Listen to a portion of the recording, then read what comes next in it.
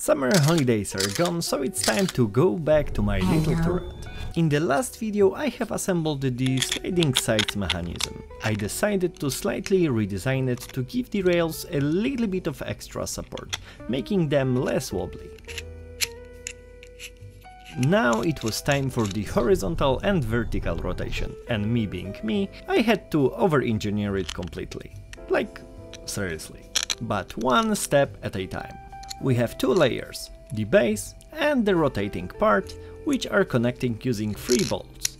The slots with bolts not only control the rotation range, but also make the whole mechanism a little bit more stable.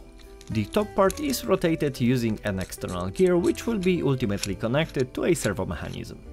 I have a feeling that the whole thing, together with the sides, may weigh a little bit, and I'm afraid my little servos will struggle with that. So instead of typical gear, I decided to place there a screw, which when rotated will be raising the whole thing up and down.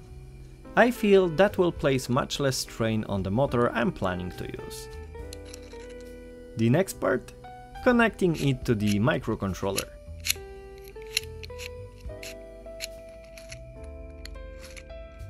Subscribe to see how it goes.